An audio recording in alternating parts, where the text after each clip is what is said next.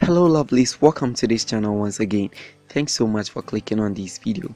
If you are new here, make sure you click on the subscribe button to subscribe to my channel for more videos. If you are old here, thanks so much for coming back.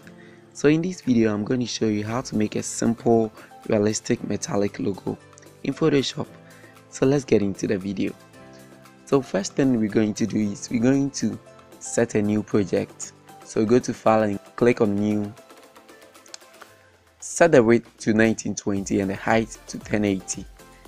You can decide to choose the resolution 300 or less.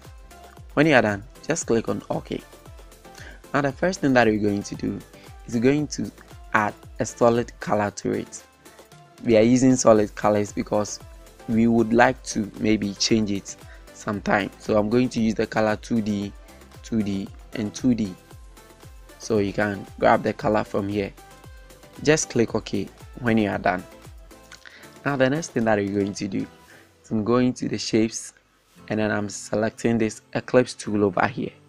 So just select the ellipse tool and make sure you hold shift and then you draw your circle so that it give you a very uniform circle like this one. So you just have to press Ctrl A to make a selection of this particular circle. Go here and align it horizontal and then vertical. So you have your shape in the middle of the project. Pretty simple, right? Now let's add the blending options to it. So you right click and you go to blending options. The first option that we're going to add to this one is called the gradient overlay. So you click on the gradient overlay and then you click here to change or to make the changes to it. So you can click here and it will display the available gradient overlays for you. In actual fact, the gradient that we're going to use is already saved here, so I'm going to click on it. But for the sake of this tutorial, if you want to create or if you want to customize your own, you just have to come to this side. I have this one over here. I can click here for another one.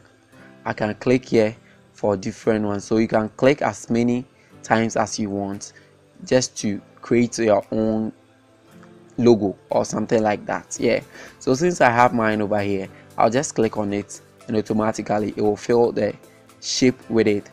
Now the colors that I'm using are A4, A4, A4, and then the second one is F4, F1, F1. Okay, so let's click OK and then you click OK again. Now I'm going to change the star from here to angle. Right, so you see that the style has been changed and I'm going to change my angle to 20 degrees. I'm done with that. I'll go ahead and add a bevel and emboss to it.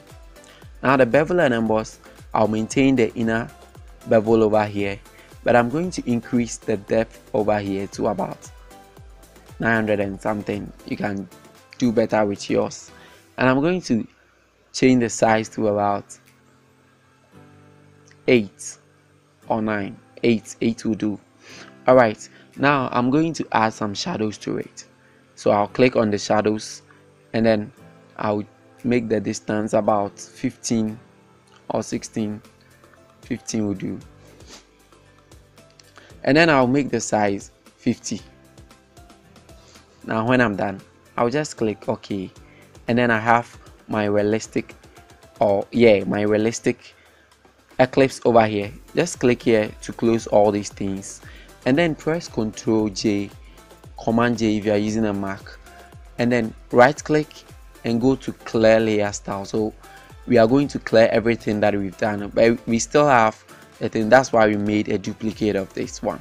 So by selecting this layer, go to fill and decrease it to 0% so that you can still have your previous ellipse over here. Sorry.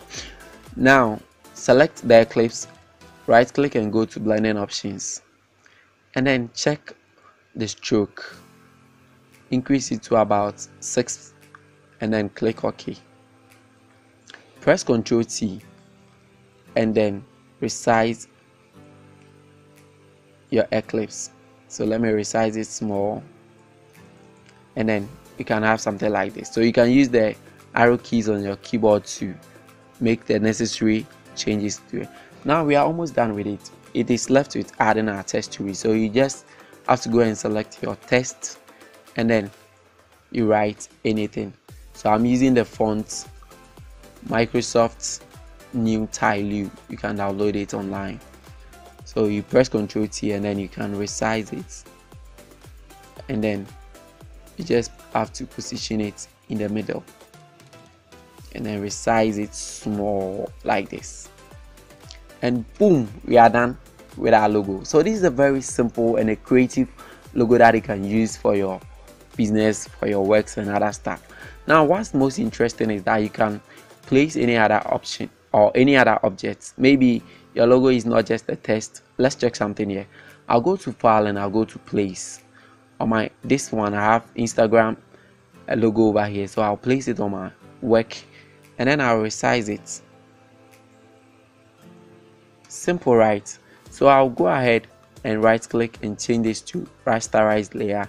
Right click again and go to blending options, and then I'll just have to change the color to black, and I have something simple over here. So this is very beautiful, right? You can zoom in and you have something very nice over here. So that is how to create a very realistic metallic logo in Photoshop.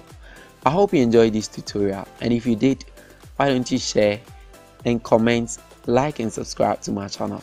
Thanks so much for taking time to watch this video. I'll catch you in the next video. Bye.